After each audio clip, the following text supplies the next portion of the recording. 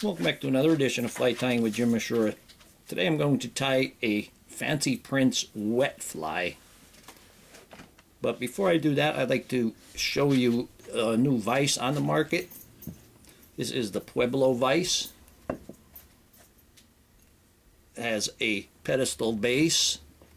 The shaft is a standard size shaft, so you can easily change it to a C-clamp. You could get them with a pedestal base or a C-clamp.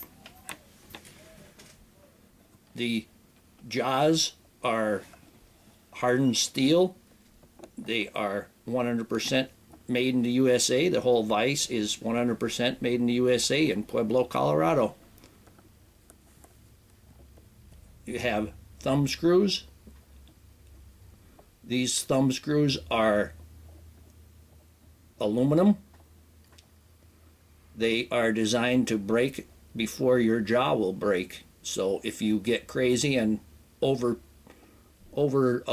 tighten, you have a little bit of a safety there. It has very smooth rotating. The locking nut is very easily managed. You have a crank handle, or it also comes with a knob handle. This can be set up for left or right hand retrieve. You can see on here there is a set screw.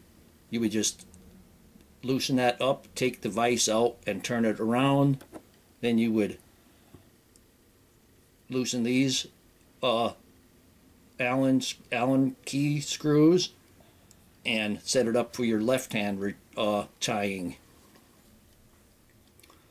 You can see here there is another Allen screw to when you assemble,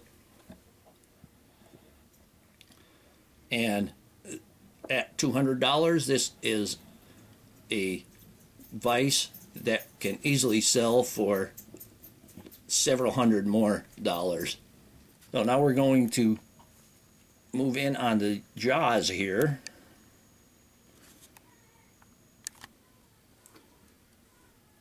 Here I have a size 14 nymph hook. Simply put it in the jaws, tighten the top thumb screw, and just tighten it until it stops. Don't go any further. Then take the bottom thumb screw, tighten that until it stops, and then just give it another quarter of a turn, and that is all you need.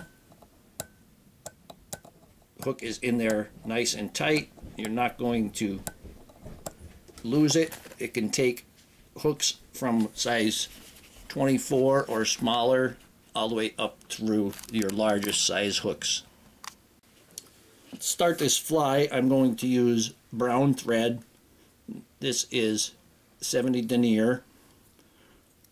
I've been using the Fancy Prince or the Prince Nymph, and I've been using it with a 2-fly rig, and I was using it on the top and they were taking it. So that means that fly was in the middle water column. And so I'm going to make a Fancy Prince wet version. No weight on it. It's just going to be a wet fly. Bring our thread back to where it starts to bend, or where the barb would be when the thread is hanging. This just happens to be a barbless hook. I'm going to take golden pheasant crest for the tail, and I want that to be about the length of the shank.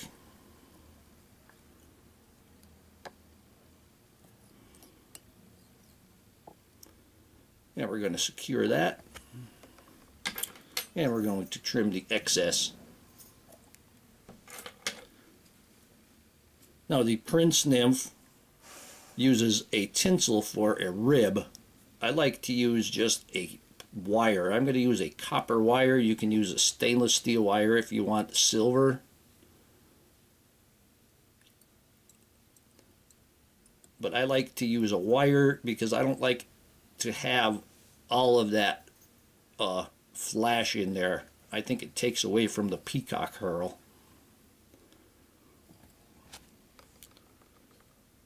Now for the body, I have 2 pieces of Peacock Herl, and we're going to tie them in.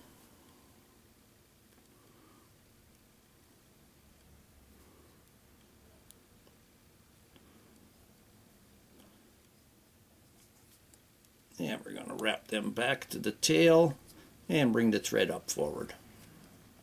Now I'm going to use my rotary feature of the vise. Very smooth.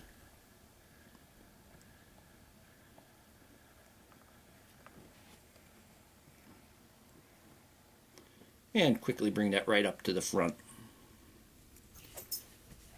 Now we're going to go ahead and tie that off.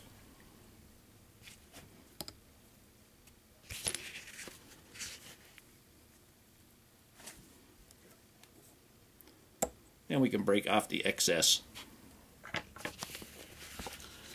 Now we're going to take that rib and we're going to counter wrap it, being the opposite direction that we wrapped our Peacock Herl.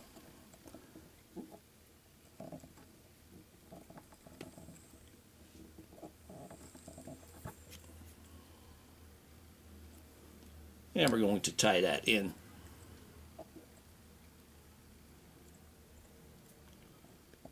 Go ahead and break that off. Helicopter it. Extra fine, breaks pretty easily. Now for our hackle, I'm going to take a brown hen hackle. We're going to take the single hen hackle. I'm going to pull all of the fluff from the bottom. And then I'm going to take the hackle from the top of the feather.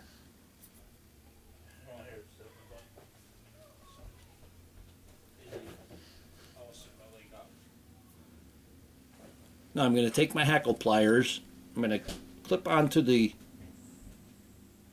front, and I'm going to pull all of that hackle towards the rear.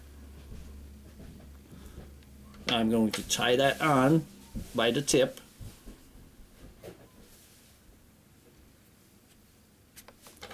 Trim off the excess. And we're going to give this maybe 2 whole turns. Once.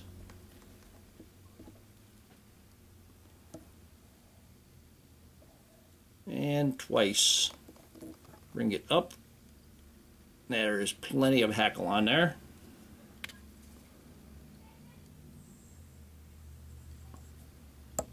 And we can break away the excess. Gonna trim off those couple from the front.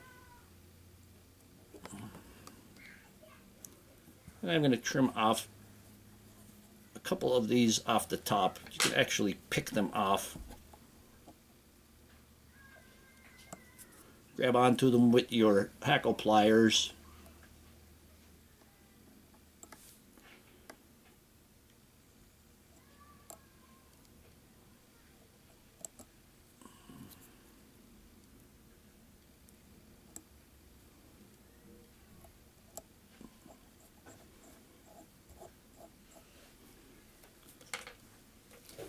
Now I'm going to take my goose quills and I'm going to cut my wings.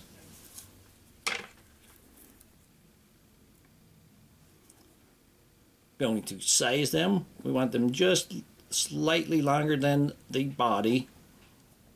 Going to hold them in place. We're going to give it a soft loop, pull it straight down, and when those fronts come up like that, you know they're on top. Go ahead and trim away the excess.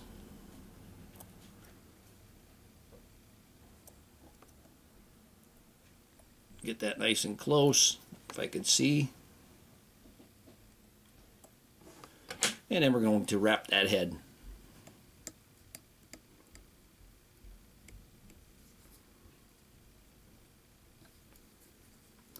Take our whip finish.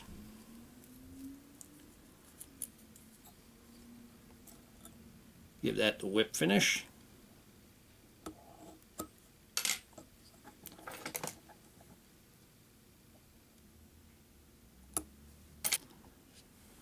Put a little bit of head cement on there.